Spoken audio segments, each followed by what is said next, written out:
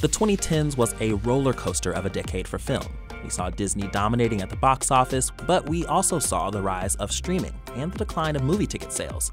Despite the fact that so many amazing films were produced, we did manage to narrow down our list. So without any further ado, here are our top 10 movies of the 2010s. Number 10, Call Me By Your Name. Call me by your name and I'll call you by mine. The mood of Call Me By Your Name mirrors the hot and relaxing Italian summer days that are depicted in the film. Set in 1983, Call Me By Your Name tells the story of the slow-burn romance between two young lovers, Elio and Oliver. Luca Guadagnino's stylized direction is entrancing, as are the performances by Armie Hammer and Timothée Chalamet. And the movie also features Michael Stuhlbarg delivering one of cinema's all-time great monologues. Call Me By Your Name is a realistic depiction of young love that is amplified by several tender original songs from Sufjan Stevens. All in all, any movie that can forever change the way that society looks at peaches is a film worth celebrating. Number 9, 8th Grade. Being yourself can be hard, and it's like, aren't I always being myself?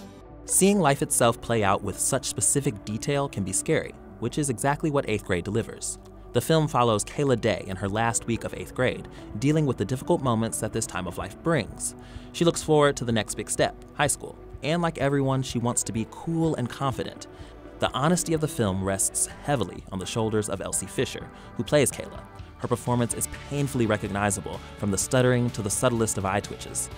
This film is very specifically of its time. Kayla deals with social media, technology, and changing social attitudes. But Bo Burnham's script somehow also captures something both individual and universal. Even if you haven't lived as a middle schooler in the time of YouTube videos, or the pervasive use of the internet, even if you haven't experienced the joys and pains of American girlhood firsthand, at the heart of the film is an experience that we can all relate to, one of anxiety, wanting to be liked, and having absolutely no idea what we're doing. Number 8, Spider-Man Into the Spider-Verse. What makes you different is what makes you Spider-Man. When talking about Spider-Man Into the Spider-Verse, we have to talk about the visuals and the technical achievement of pulling off the wildly artistic vision of the art directors. The animation is the bold combination of an uber-saturated 2D comic book with its grid-like color cells and the more realistic 3D computer-generated animation. It's visually stunning and, quite simply, like nothing we've ever seen before. But visuals can only carry a movie so far. Into the Spider-Verse also fully delivers on story, which is a tough challenge for any film, but especially a film released in this context. We've seen far too many iterations of Spider-Man in less than 2 decades, and frankly, the zeitgeist is a bit fatigued by the constant reboots. In addition to the humorous and whip-smart script, one of the main reasons this Spider film is so fresh is because our Spider protagonist isn't Peter Parker at all. He's Miles Morales, a young Afro-Latino kid from Brooklyn bitten by a different radioactive spider.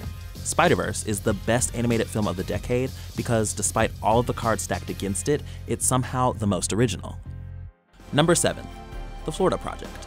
The man who lives in here gets arrested a lot. These are the rooms we're not supposed to go in. But let's go anyway.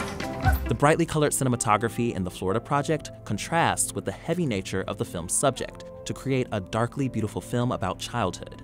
The film is about Mooney, a 6-year-old girl living with her struggling mother in one of the motels near Disney World. The fully realized characters are the heart of this film and are elevated by the amazing performances by Willem Dafoe and the rest of the cast, which is especially impressive considering that no one, besides Dafoe, had ever acted before in a film.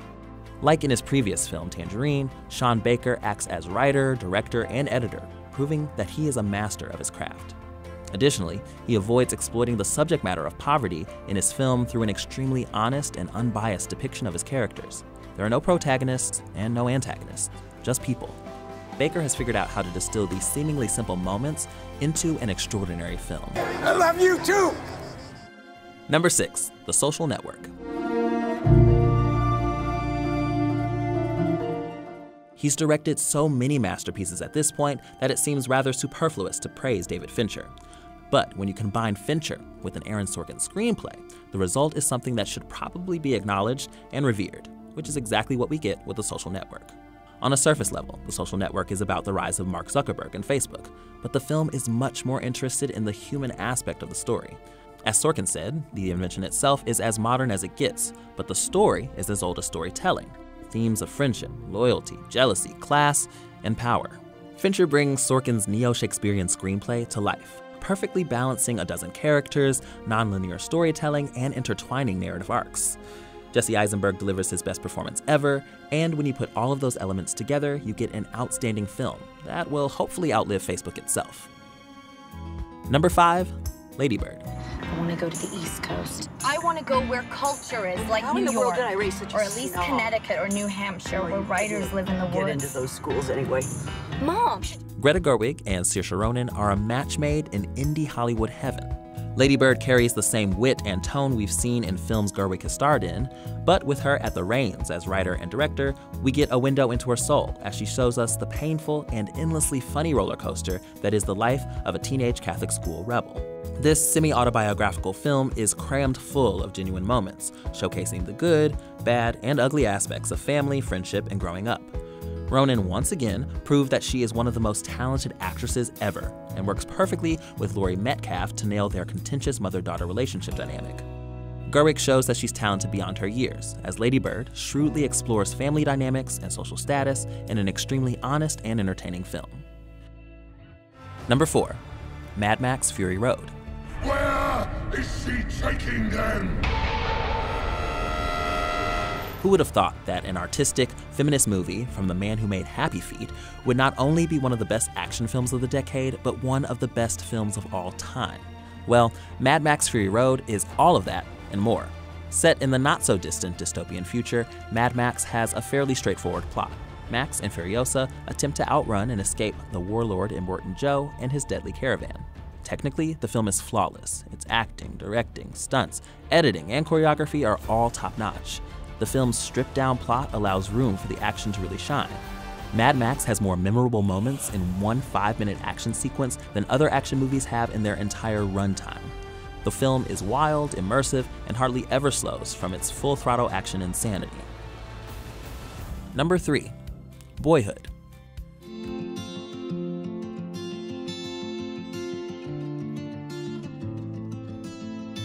One of the many things that makes Boyhood exceptional is that it was filmed over a 12-year period, a singular and Herculean filmmaking achievement. But Boyhood probably would have had a very good shot of making our top 10 list even if it was produced like a regular film, due to Richard Linklater's beautiful storytelling. Boyhood follows the day-to-day life of a boy, Mason, played by Eller Coltrane, who started filming at the age of 6 and finished at the age of 18. Linklater created a fulfilling narrative, slowly piecing it together as they filmed every summer from 2002 to 2013. Patricia Arquette deservedly won the Academy Award for Best Supporting Actress, and Ethan Hawke turned in one of his routinely outstanding performances as well. A totally unique approach to creating a film, combined with Arquette, Hawke, and Linklater at the height of their powers, created this stellar, one-of-a-kind masterpiece. Number 2, Moonlight. Who is you, Sharon? From director Barry Jenkins, Moonlight follows Chiron, a boy living in the projects of Miami as he grapples with his harsh home life and his sexuality.